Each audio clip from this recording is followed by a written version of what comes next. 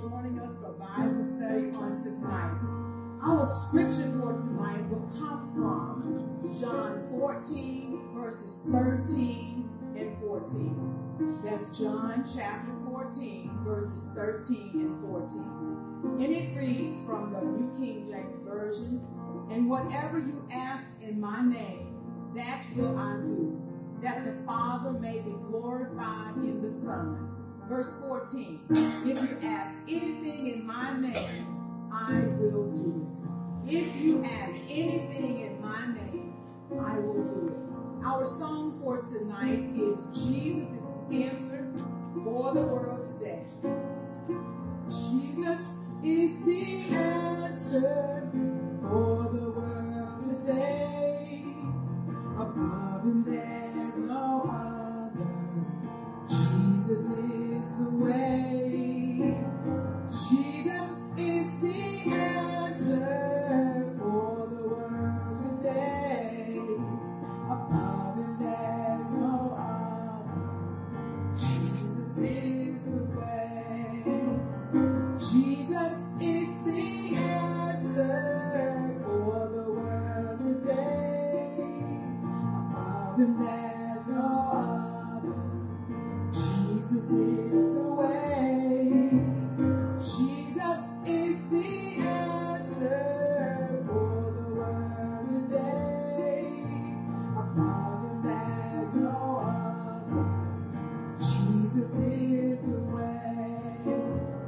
If you have some questions in the corner of your mind, traces of discouragement and peace you cannot find, reflections of your past seem to face you every day. But this one thing I do know, Jesus is the way. Jesus is the answer for the world today. Above him there's no other. Jesus is the way. Jesus is the answer for the world today. Above him there's no other. Jesus is the way. If you're looking for love, Jesus is the way.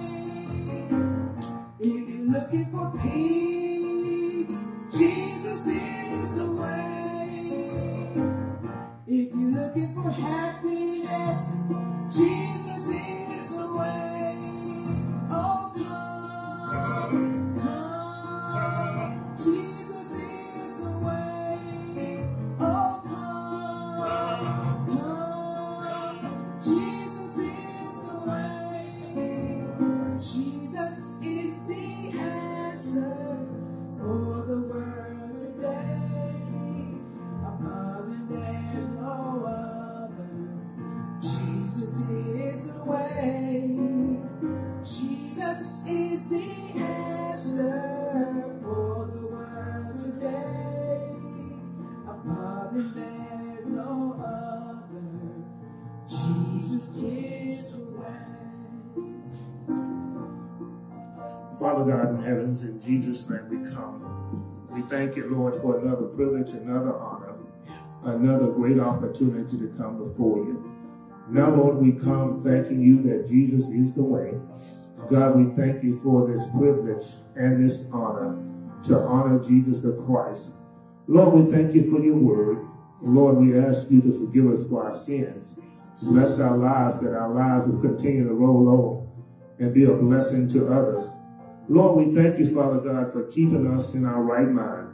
We thank you, Lord, that you blessed us again to come to the house of prayer. We ask you to bless us now, Father God, that we will continue to be the people that you made us to be, that you've saved, that you wrapped your arms around, and that you are keeping us. Now, Lord, we ask you to bless your word, that your word will fall on good soil, that we, Father God, will walk in your word, that men, women, boys, and girls will see your word in us and glorify your name. It's in the strong, mighty, powerful, anointed name of Jesus Christ we pray, and we ask it all. Amen and thank God. Jesus is the way. Amen. Hallelujah. I'm going to tell you, Jesus is the way regardless of what you're going through and regardless of who you're with and who you're not with. Amen. Jesus is the way. He is the awesome and the amazing God. Our lesson tonight is focusing again on Mark chapter 5 in the New Testament. The book is St. Mark. The chapter is 5 and the verses are 1 through 7. And we will go further tonight after we catch up with where we've been so far. Amen. Mark chapter 5, verses 1 through 7 is where we are. Is where we stopped on last week.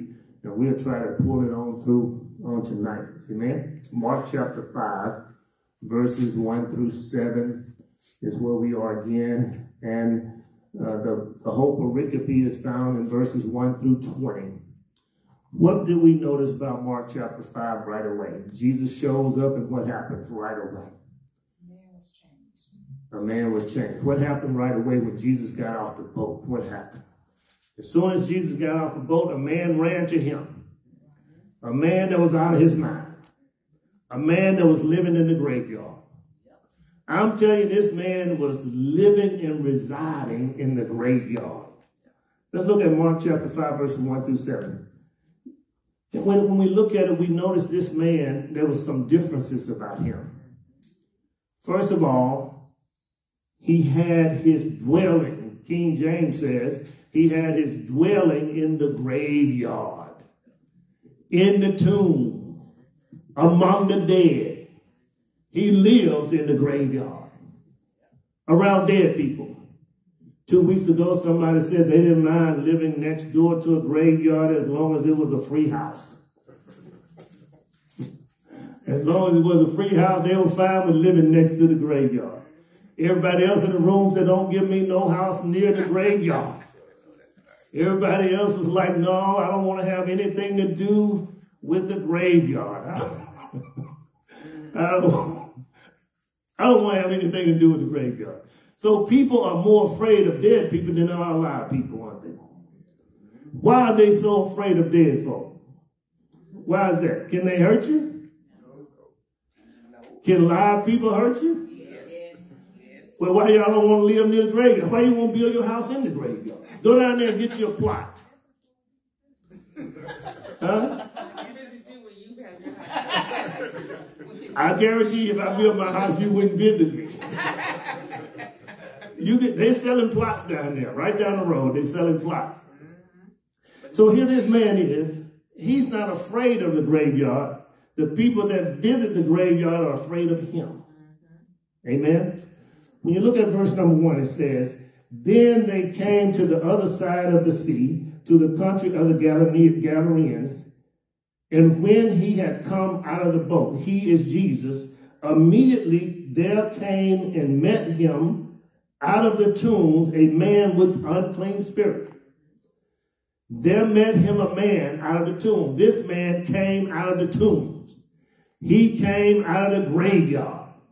Met him out of the tombs, a man with an unclean spirit. Verse number 3, who had his dwelling. What does that mean? He had his dwelling. He lived in the tomb. He resided in the tomb. His homestead exemption was the address of the tomb. He dwelt among the tombs. No one could bind him. No one could bind him. Not even with chains, because he had often been bound with shackles and chains, and the chains had been pulled apart by him, and the shackles broken in pieces. Neither could anyone tame him. In all ways, night and day, he was in the mountains and in the tombs, crying out and cutting himself with stones. When he saw Jesus, verse number 6 says something. There's a switch, there's a change, there's a direction moving in the other direction, in the other way. He says, verse number 6, when he saw Jesus from afar, he ran and worshiped him. And he cried out with a loud voice and said, what have I to do with you, Jesus, Son of the Most High God? I implore you by God that you do not torment me. So tonight we're going to find out what his name is. This man is living in the tombs. This man has an unclean spirit. This man has supernatural powers. How do we know he has supernatural powers? He's breaking stuff. He's pulling stuff apart. He is tearing up chains. He's breaking up shackles. When you go to court, sometimes they will chain you and shackle you. I saw brothers and sisters with stuff on their chain on their ankles, chain around their waist, and then the one around the waist had chain on their wrist. And if that wasn't enough, they would take the chain and pull them behind them. This man in the tombs could not be chained. He's running crazy in the graveyard. When we look further down through the text, we find out not only is he running in the graveyard, not only is he living in the graveyard, not only does he have supernatural powers, he was cutting himself. Let me tell you, an evil spirit will make you hurt yourself. And anytime you get to a point where you hurt yourself, it's an evil spirit. Either in you or influencing you. If you're saved, if you're born again, the evil spirit can't come into you, but the evil spirit can influence you. When you see police officers shooting men that are already on the ground, already chained up, an evil spirit. I mean, it's supposed to be a threat, right? Man face down with 6 officers' knees on him, handcuffed behind him, and they're hollering, stop resisting. They're being controlled by an evil spirit. You see, you just can't give some people power. If you give some people power, they will go out of their way to abuse it every single time. This man is in the graveyard. He's crying. He's cutting himself. And he's running off people. He's breaking stuff. He's living in the graveyard. I told you 2 weeks ago, it would be okay if it was a snake in the graveyard, a dog or a hog in the graveyard, but this is a man living in the graveyard. He's crying out loud, cutting himself. And then when you get to verse number 6, something miraculously happened. This man that was crazy, this man that was out of his mind, ran to Jesus, bowed down, and worshiped him. Look at verse number 6. When he saw Jesus, first of all, he saw Jesus. Secondly, Jesus was afar off. He ran and worshiped him. What happened to this man? This dude was out of his mind. He was crazy. He has supernatural powers. And then he humbles himself before Jesus. That says to us, regardless of what condition you're in, it's a blessing when you humble yourself before Jesus. It is an awesome, amazing blessing just to humble yourself before Jesus. He said he ran to Jesus, bowed down, and worshiped him. Then he cries out. Look at verse number 7. He cried out with a loud voice and said, what have I to do with you, Jesus, Son of the Most High God? Even the demons know who Jesus is. And we got folk in the 21st century that don't even know who Jesus is. Jesus knows you. And you ought to know Jesus. But there are people in the 21st century that's not even crazy. They don't think anyway. And they don't even recognize Jesus. This man running crazy in the graveyard, out of his mind, living in the graveyard, runs to Jesus and calls his name. Even the crazy man knows that there's power in Jesus' name. Even a man out of his mind knows that there's power in the name of Jesus. And then he says, Son of the Most High God. He recognizes Jesus by name, then he recognizes Jesus by title. So he respects Jesus. We ought to just respect Jesus. Just respect him. Just respect him, and then he can make a difference in your life. We talked about hermeneutics and homiletics, right? What is hermeneutics? I don't want to have to call on you, so just go ahead and tell me. What is hermeneutics? Who's talking? Somebody that's not sure? Oh, so what is hermeneutics? Hermeneutics is presentation. No, preparation. Hermeneutics.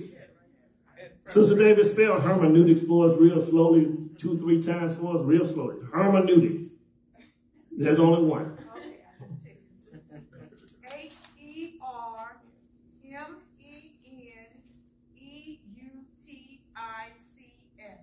What does that spell? Hermeneutics. Okay, spell it 2 more times for us, real slowly.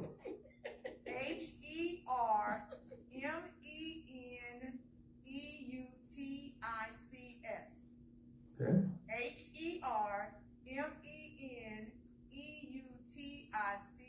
What is that word? Hermeneutics. Sister Woods, what does that word mean? To prepare your message, right? When we're talking about evangelism, we talked about preparation is 90% of before you get to the presentation. Soul winning is 90% of your 90% of your soul winning experience ought to be preparation. So the teachers of this church, they told me last week they didn't do the Saturday night special on us. What's the Saturday night special, Brother Whitlock? What's the Saturday night special? Are you familiar with the Saturday night special? I am, but I don't do it. Okay. What's the Saturday night special? When you wait until Saturday to do all of your preparation. Okay, for Sunday morning. So the Saturday night special is when you go all week long and you wait to Saturday to prepare your message for Sunday morning. Whether it's teaching, whether it's preaching, whether it's witnessing, whether it's how to treat people, you have to start way ahead of time. I've said to you that even when you're looking at the text, you need to look at the text and read it aloud to yourself at least 50 times. So when the wind blows your paper away, you just keep on moving. If the wind blows your paper away and you have to stop and search and look, something's wrong. And everybody have different preparation style. Everybody have different presentation style. What is homiletics? Who's going to tell us what's homiletics? Go ahead and get yours in now so you won't have to talk later on now. Anybody? It's presentation. It's presentation, right? Homiletics. Homiletics. Spell that word for us, Sister Whitlock. Homiletics. Homiletics. What is that word? Spell it for us real slowly again, please. Homiletics.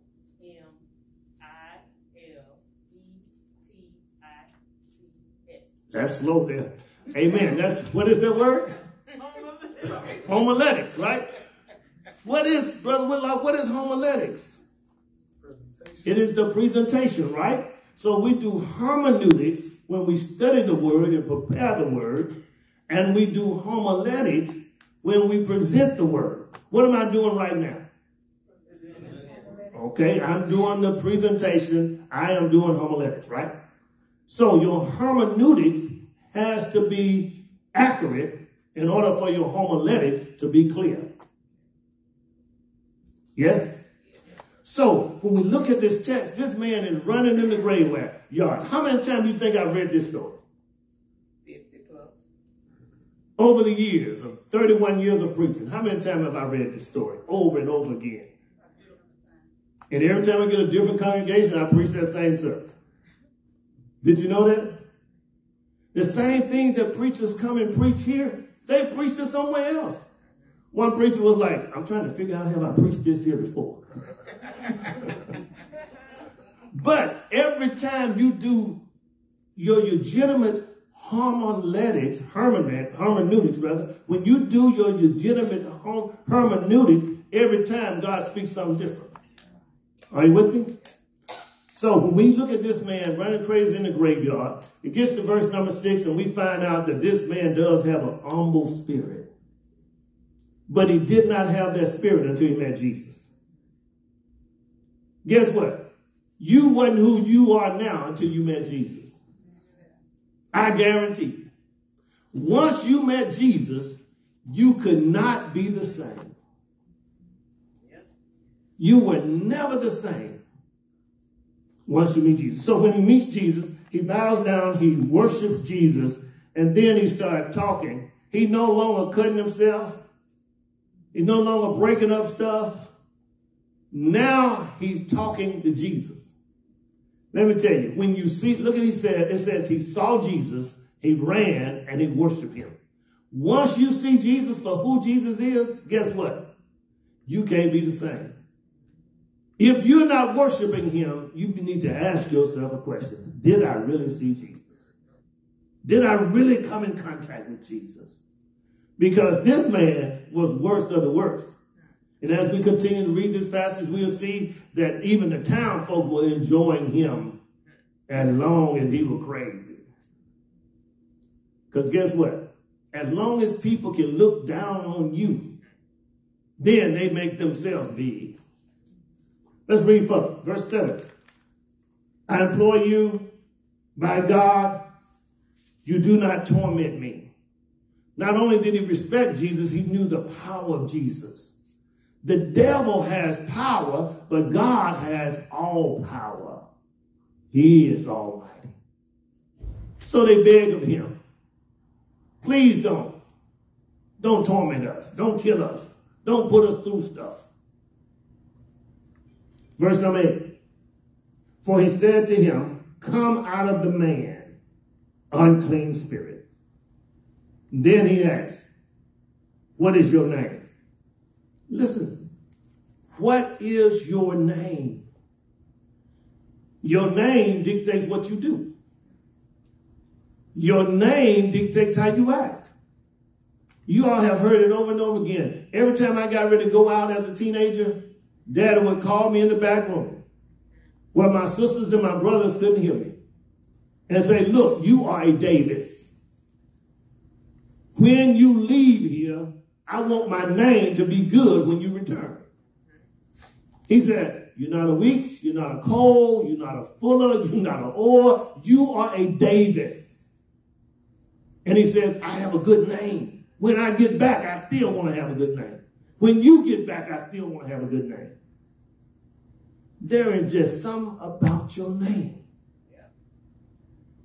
When you look at Shadrach, Meshach, and Abednego, the first thing they did, brought them over there and changed their names. The next thing they did is change their music. The devil is having a field day with young people in their music. In my day, heavy metal was something that you need to stay away from because it messed up your mind. Had Caucasian children committing suicide because of heavy metal music. Now we have music in our community that make men talk all over on the women's clothes. Watch your music. Keep your good name.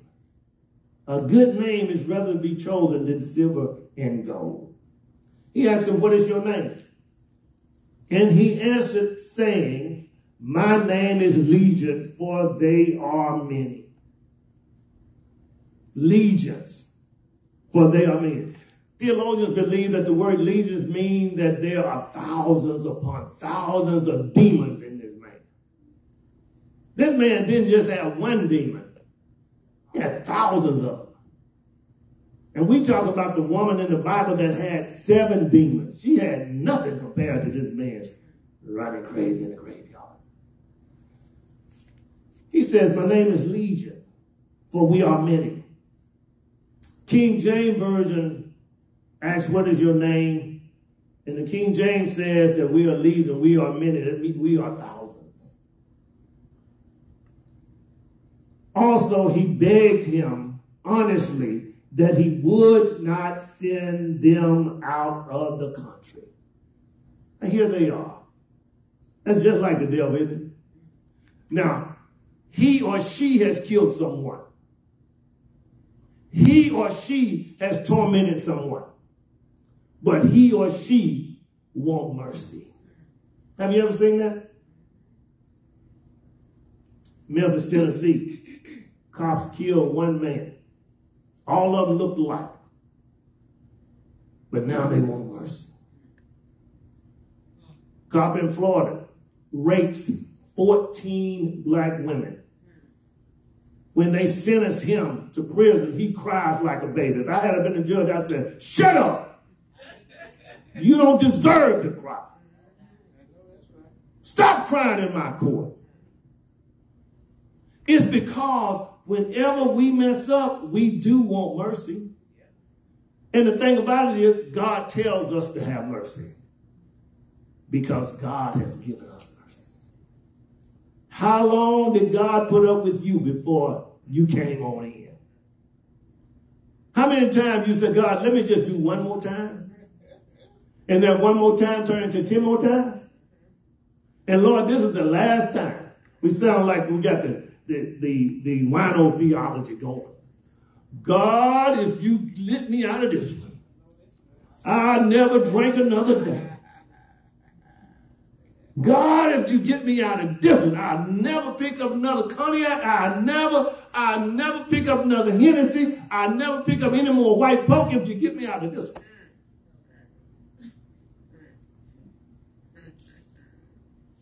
And then your buddy comes by and says, man, in order to get rid of a good drunk, you got to take another drink to chase it.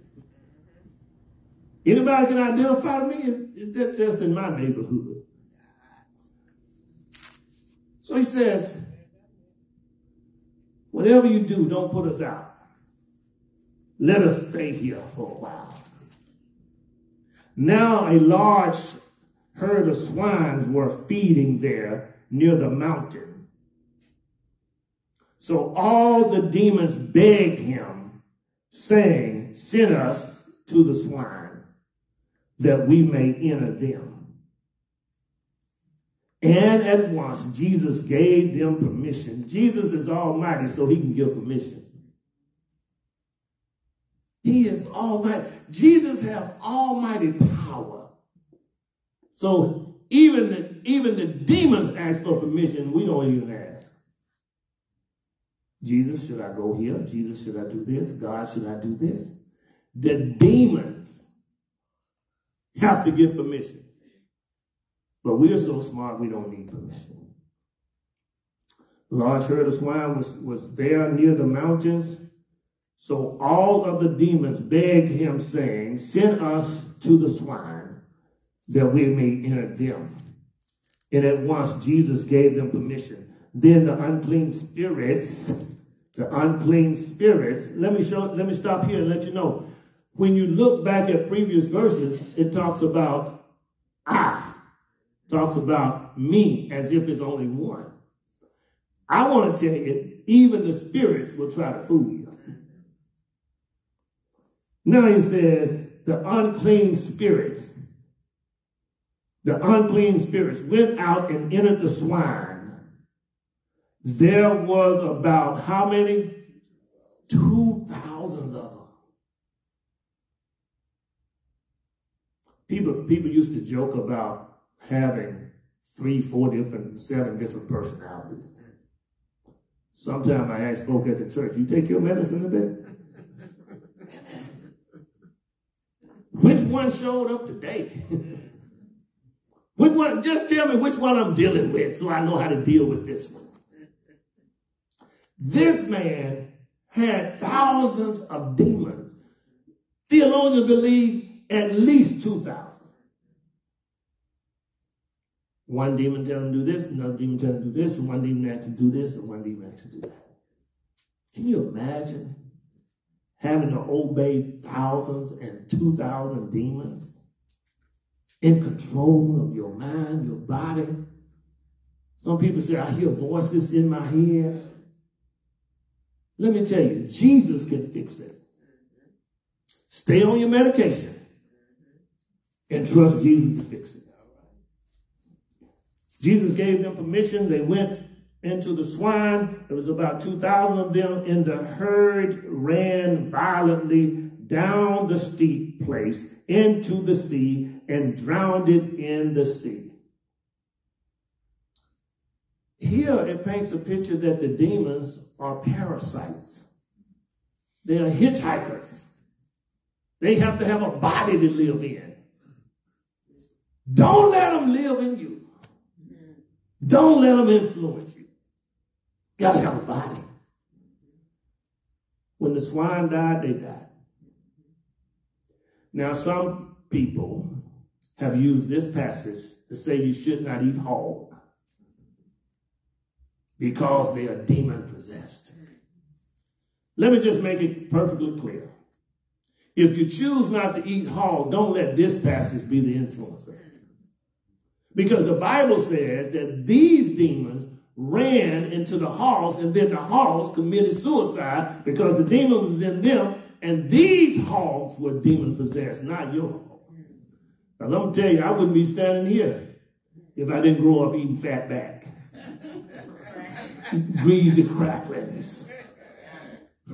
I mean, in the country where I grew up, on the plantation where I grew up, where my daddy was a sharecropper, let me tell you, the whole neighborhood got together. That's right. And we had a hog killing good time right around. When it got cold, it was hog killing time. Right. I walked in the house the other day, Sister Davis, you see, when you live in more than one story, it's hard to regulate the air. I walked in the house the other day, I said, Sister Davis, it's hog killing time. She act like she been in the city all her life. Act like she didn't know what I'm talking about. It was so cold in there, ice stickers was falling off my nose when I walked in the room. She just down there. When it gets cold, it's time to kill hogs. So don't let this passage deter you from hogs, but if the doctor say you need to stop eating hogs, stop eating hogs. I dare tell you, don't wait till the doctor tells you. Get it under control first. Some people wait until a week before they have to go to the doctor. Then they start eating right. They start exercising. As if it's a big thing to go hear the doctor say your blood pressure is under control. Your health is good. They want to get a gold star for something they did for 1 week. But let me tell you, let me serve notice on you. It didn't take you a week to get that way. It's not going to take a week. It's going to take more than a week to get rid of it. Oh, I got to get in shape. I got to go see my doctor. The Bible says these hogs ran down into the sea and they died there. They drowned right there in the sea. Verse 14. So those who fed the swine, they got attitude. Those who fed the swine fled and told it in the city and in the country. And they went out to see what was that had happened. Then they came to Jesus and saw that one who had been demon-possessed and had the legion sitting. Now this guy was running around. He's sitting and clothed. He was naked. And in his right mind. What happened? He met Jesus. He recognized Jesus. He knew who Jesus was. He actually adjusted his life because he met Jesus. Paul says in 2 Corinthians that you need to understand that when you are a new man in Christ, you are a new creature. All things have passed away. Behold, all things are becoming new. The right translation is becoming new. Somebody said, thank the Lord, it's the right translation, becoming new. Because when you read it, it says, old things have become new, as if it just stopped overnight. But you know, you don't get rid of sin all at once, do you? Some people say, I didn't have to go to AA. I just quit cold turkey. Well, God bless you, whole heap in a plenty. But we take our sin like we take our clothes, one stitch at a time. We have to get past some things. We have to get over some things. But God is the only one who can help us get over it. We need to meet Jesus. Let me tell you, children would not be abandoned as they are if their parents knew Jesus. I didn't say if their parents were in church. I said if their parents knew Jesus. Steve Harvey asked the question, what's the best place to find a man? One girl said club. Other girl said homeowners association. One girl said church. And he said, wait a minute, hold up. And then he went on to talk about the men that are in church are not what they all cracked up to be. That's why I'm not saying meet a man in church. I'm saying meet a man in Jesus. You need to get that salvation story. And then ask him again and again, see if the story going to change. You need to be born again. Born by Jesus Christ. Met Sister Davis some 24 years ago. I said, I need you to write your salvation story. She had a little attitude, brother, with love. I know I'm saved. I don't have to put that in writing for you. I just went home and showed back up the next day. Here it is. At least I knew she knew what salvation was. Amen?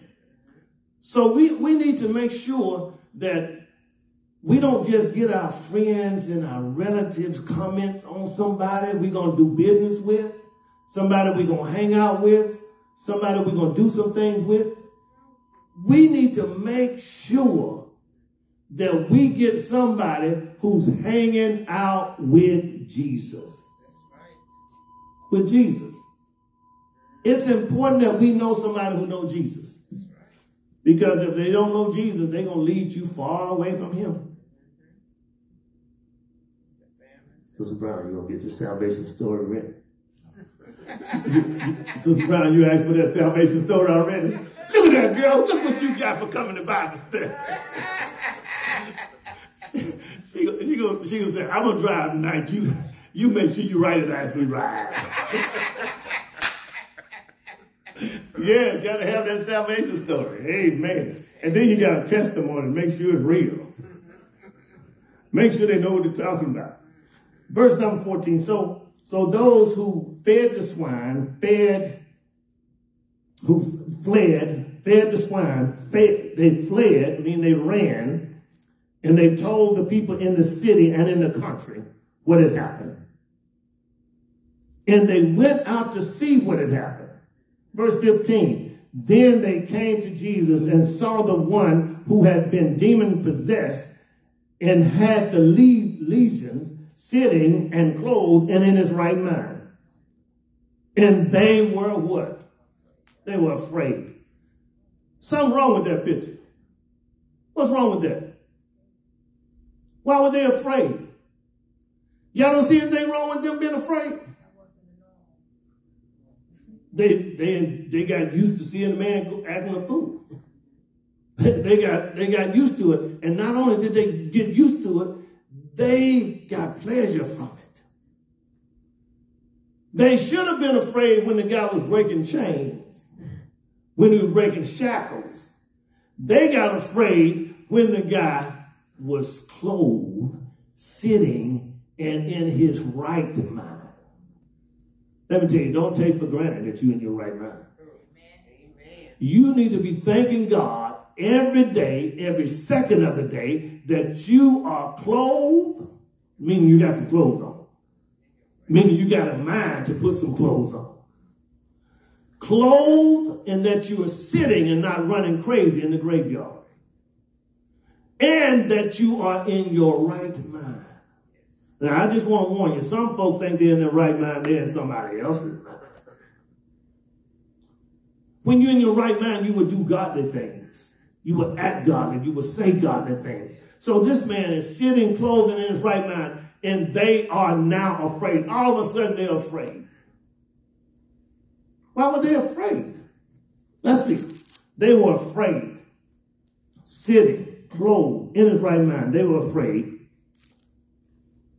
And those who saw it told them how it happened to him who had been possessed, demon possessed, and about the swine.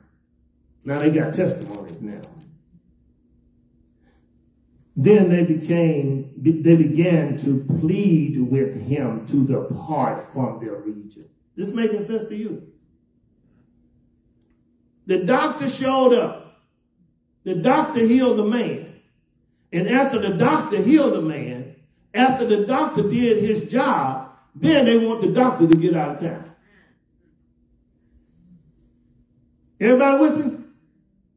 When the doctor healed the man, now they want the doctor to leave town.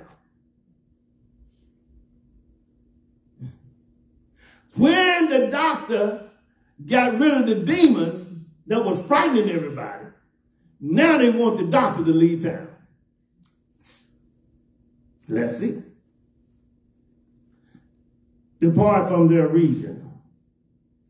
And when he got into the boat, he who had been demon possessed begged him that he might be with him. However, Jesus did not permit him, but said to him, go home to your friends and tell them what great things the Lord has done for you and how he had compassion on you. Check this out. And he departed and began to proclaim in Decapolis all that Jesus had done for him, and all marveled. What happens is, Jesus fixes this man up. Jesus saves this man. Matter of fact, he saves this man's life. And he was so grateful. He decided he wanted to go with Jesus.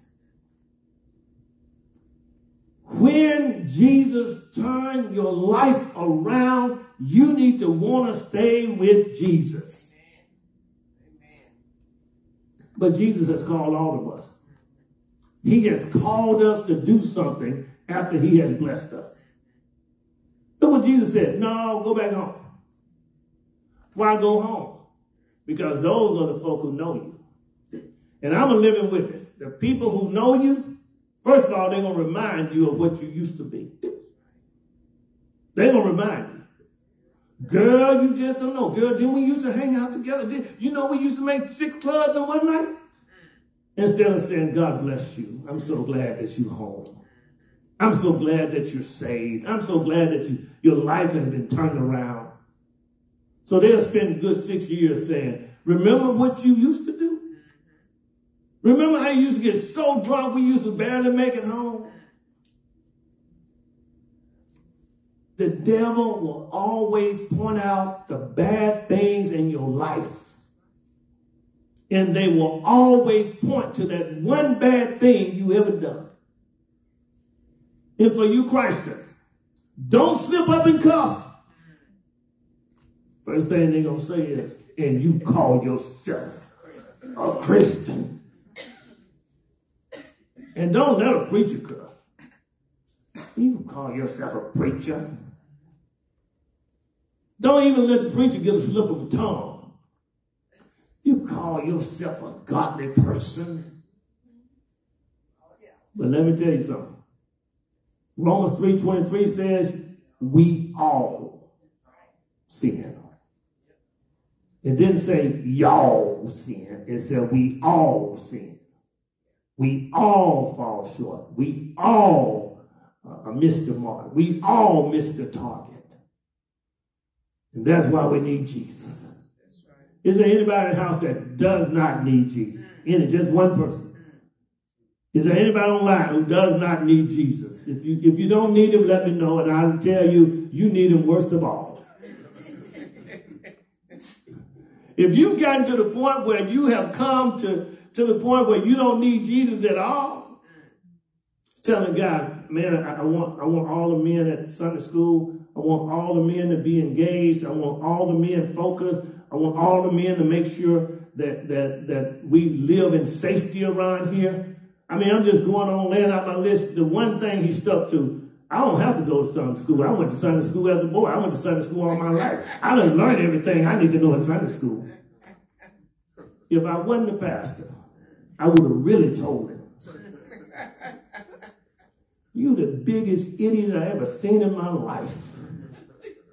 I don't need no Sunday school. I know all there is to learn about Sunday school. But when you stop learning about God, you're going to be out of here. Whenever you know everything you need to know about God, you need to look at the face of God and you're going to be out of here. I got concerned about the brother. Concerned that he is so messed up in his mind that he really actually believes this. Jesus. So when he changed, he wanted to spend time with Jesus. He wanted to be with Jesus. Now Jesus is his mentor. Jesus is his Savior. Jesus is his Lord. He's somebody that he can look up to. Everybody else tried to chain me up, but Jesus set me free. Amen. When Jesus changed your life, he wants you to move forward and do something with your life. Amen. He wants you to go, it says, go back home. And when you get home, it's going to be automatic. You're going to be a witness for me. You're going to run and tell people of God's goodness. He says, go back home. And when you go back home, you tell them what has happened and the good things that the Lord has done for you. Be a witness. Tell somebody of God's goodness. Tell somebody of how God has brought you out and made a difference in your life. Songwriter said, I said I wasn't going to tell anybody, but I just couldn't keep it to myself. Well, let me say it like a song. I said I wasn't going to tell nobody, but I just couldn't keep it to myself.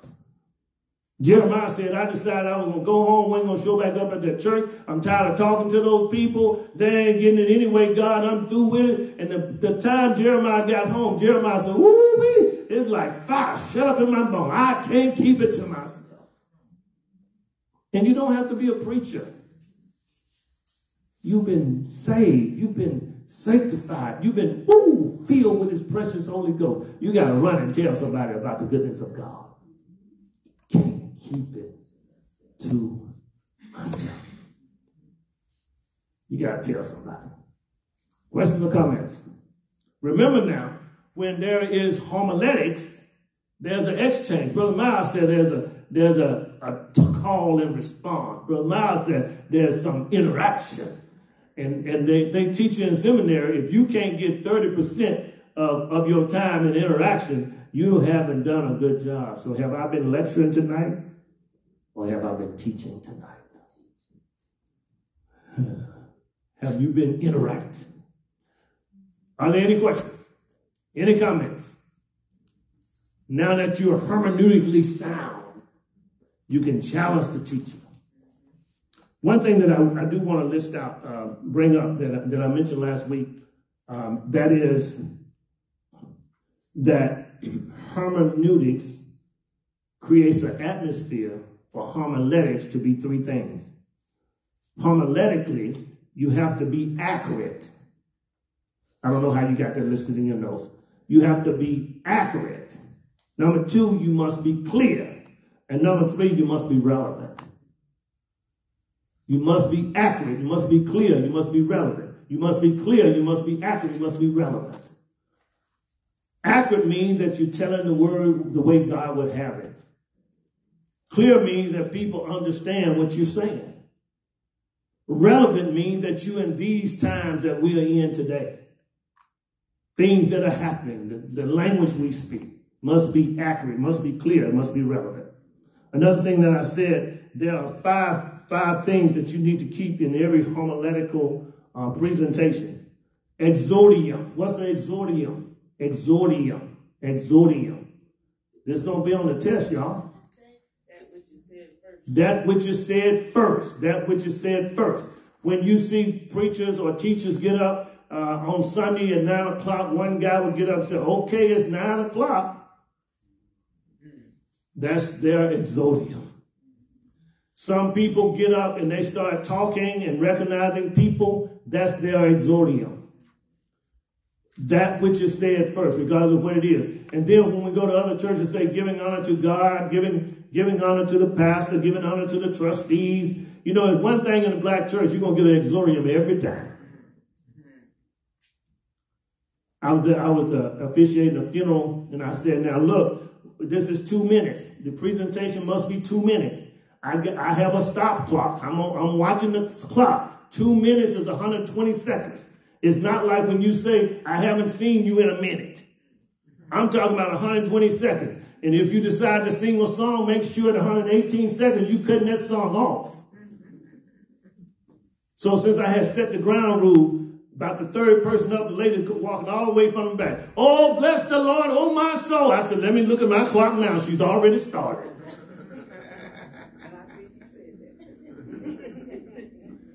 It's what it said first. The very first thing you said. Some people use their exordium to test the microphone. Some people exordium is to pray. It's that which it says first. Then you have the introduction. What is the introduction?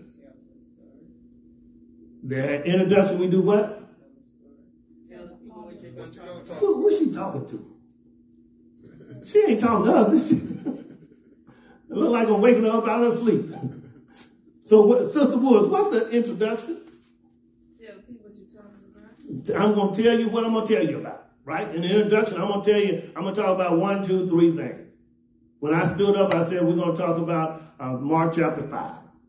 We're going to deal with hermeneutics and we deal with homiletics, right? So the introduction is I'm going to tell you what I'm going to talk about. Then the body. The body is another word for the body. You may want to write this down. It's called argumentum. A-G-R. I'm sorry, let's start over. A-G-R-U-M-E-N-T-U-M. A-G-R-U-M-E-N-T-U-M. Argumentum. That is the body. That is when you argue your case. That is when you state your case. It's the argumentum. You have done the exordium. You have done the introduction. And now I'm doing the argumentum, which is the body. Then there is the clothing or the conclusion or memory. Some people swap those two around. Memory or conclusion. Let's talk about the memory first. The memory is what? It tells how it applied to us. Tells us how it's applied in the text. When we talk about memory in the text, it applied to this man running crazy in the graveyard because his life was changed. And then what preachers usually do, what teachers usually do, is they go from what happened to the man in the text and what happened to me. They talk about that. And then the close. What does the close do? The conclusion is the close, I'm sorry. The conclusion or the closing. It restates what you said. In the introduction, you told them what you're going to say. In the argumentum or the body, you said it. And in the conclusion, I restate what I've said. And therefore, you have 3 chances to get it. Amen? And so, therefore, we can move from there to a great homiletical presentation. Amen? So, everybody got this story down, right? You read it 50 times between last Wednesday and this Wednesday. Don't raise your hand because God still got it raining out there. Don't raise your hand. It's still raining. And there may be some lightning and maybe some thunder. Questions, comments? Questions or comments? No questions, no comments. The door of the church is open. You got a question? Yes, ma'am. When you're speaking about the hermeneutics and homiletics. Hermeneutics and homiletics. You said when you present the word. Right, homiletics.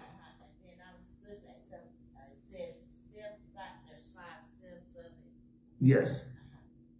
Content, division, subject, sentence, and an application.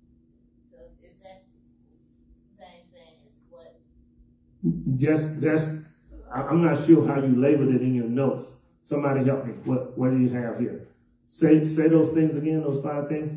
Content, division, subject, sentence, and application. Oh, when I started off with hermeneutics and homiletics, we're talking about how it needs to apply to your life as the end point. Yes. So we need to make sure that we understand that every passage of scripture ought to apply somewhere to our lives. Because you don't come to church just to come to church, right?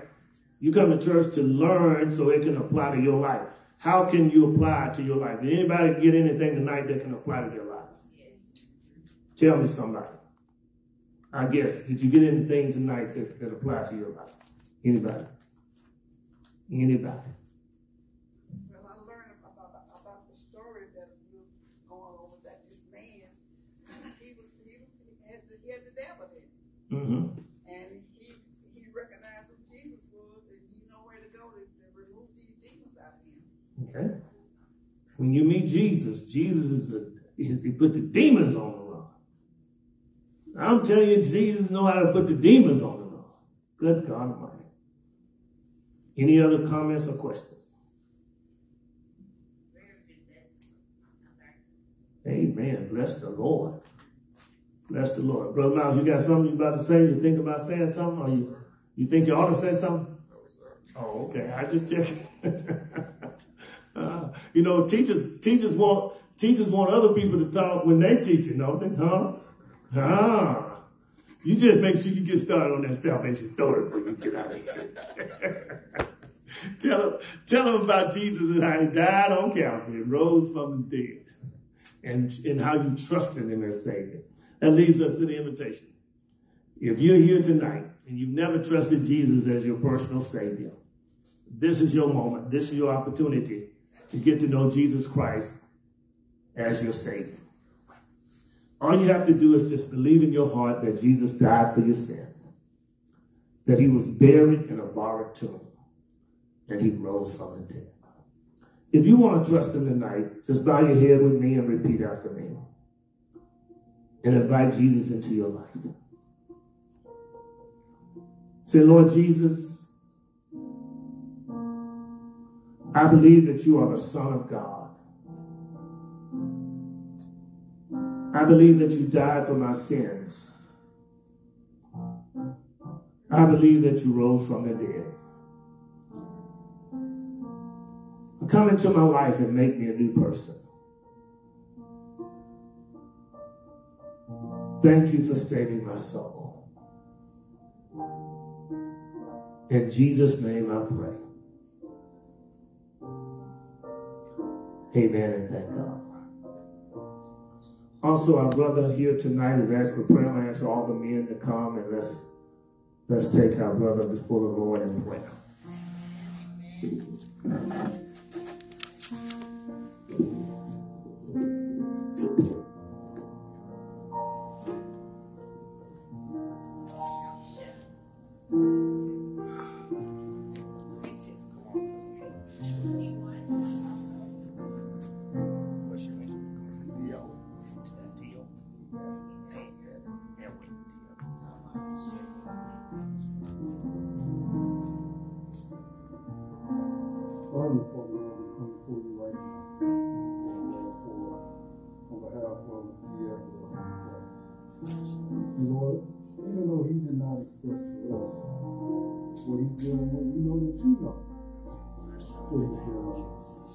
Lord, as we just learned tonight, we know that the Lord Jesus can solve anything.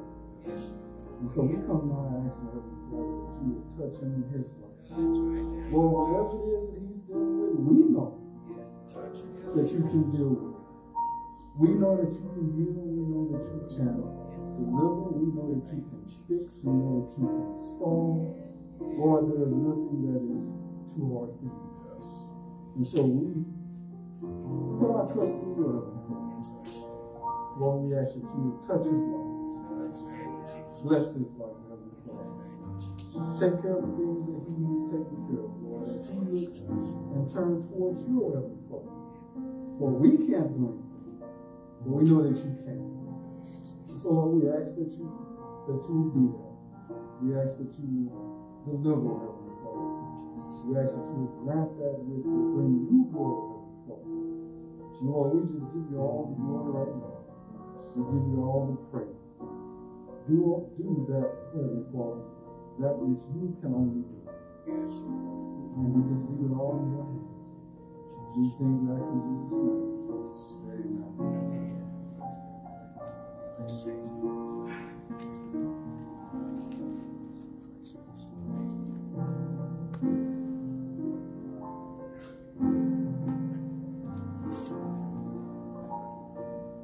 I'll ask the men to get his number and stand with the brother, walk with him. For we know that God can do anything but fail. Thank you, Brother D. Elwood. D. Elwood, yes, sir. Thank you so much for being here with us. God is good. Thank you, sir. Amen. You could be here, I could be anywhere. Amen. But God, I drove around, I walked around, and I prayed, and I haven't been, that's my father, We want to see you at church, man. That's my father. We welcome you. We want to see you. These brothers are going to get your number and keep in touch with you. Amen? Amen. It is offering time. It is time to give to the Lord through tithes, offering, and sacrificial gifts. It is offering time. It is offering time. If you need an envelope, please raise your hand, and that young man back there will run and bring it to you. Amen. Amen. If you need an envelope, please raise your hand, and you will be served. For those of you who are giving electronically, you can give by way of Zelle. Our Zelle account is Lifting.Jesus@yahoo.com. Lifting.Jesus@yahoo.com. Lifting.Jesus@yahoo.com. If you want to mail in your gift, you can do so by mailing it in to P.O. Box 503, Missouri City, Texas 77459. That's P.O. Box 503, Missouri City, Texas 77459. Father God, we thank you for this privilege of giving. We ask you to bless every giver and bless every gift. In Jesus' name, amen. Yes, Lord. He has great things. Y'all better sing if you don't want me to sing. He has done great things. Bless his Lord. We bless his holy name.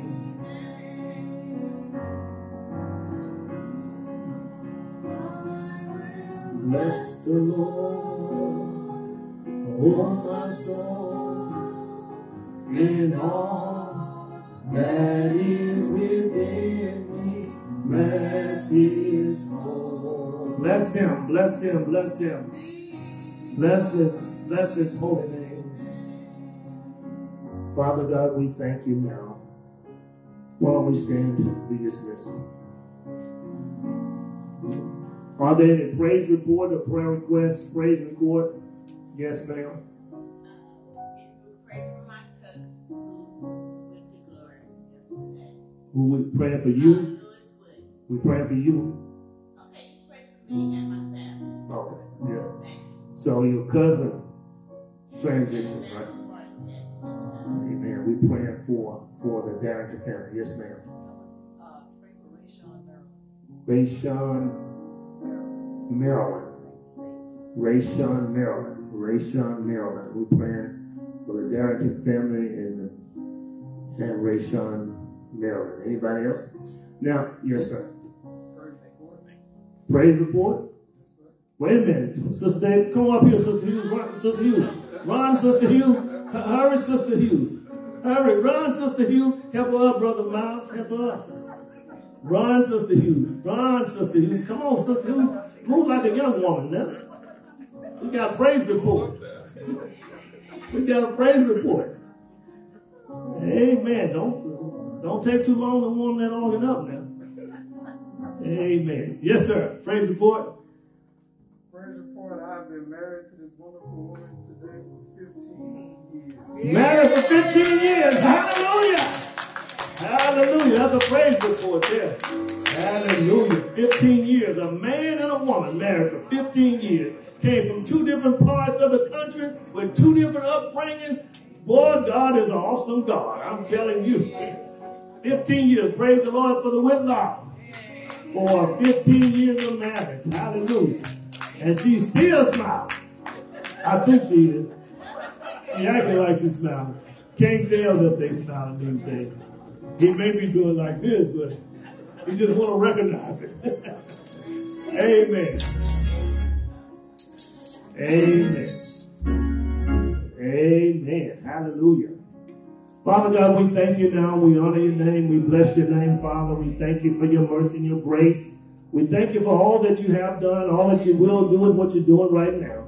We thank you, Father God, for Sister Marilyn. We ask you to bless her, keep her, heal her, strengthen her. Lord, we ask you to focus on her and give her your attention. We know, God, you are the great God. You're the great King. You're the one who heals us and make us well. We pray for the Darrington family. We ask you to encourage them, to lift them up, to bless them to focus on you and you alone. We pray that you comfort them, Father God, in such a way that they will feel the comfort of the Holy Spirit. We thank you, Father God, for the praise reports all over this room and all over this broadcast. We thank you, Lord, for the Whitlocks, for 15 years of marriage. We thank you for a man and a woman who will dedicate themselves to you and dedicate themselves to each other. Now, Lord, we pray, Father God, that you continue to pray, to bless our church to be a beacon of light in a cold and dark and dismal world. We pray for Brother D. Edwards, Father. We thank you for bringing him here today. We thank you for blessing his life. And Lord, we thank you, Father God, that our church is available to reach men, women, boys, and girls for Jesus Christ. Now to him who is able to keep us from falling. Unto him the only wise and only true God. Unto him be power, glory, and dominion. Until we meet again, let us all sing together. Amen. God bless you. You are dismissed. Thank you so much for joining.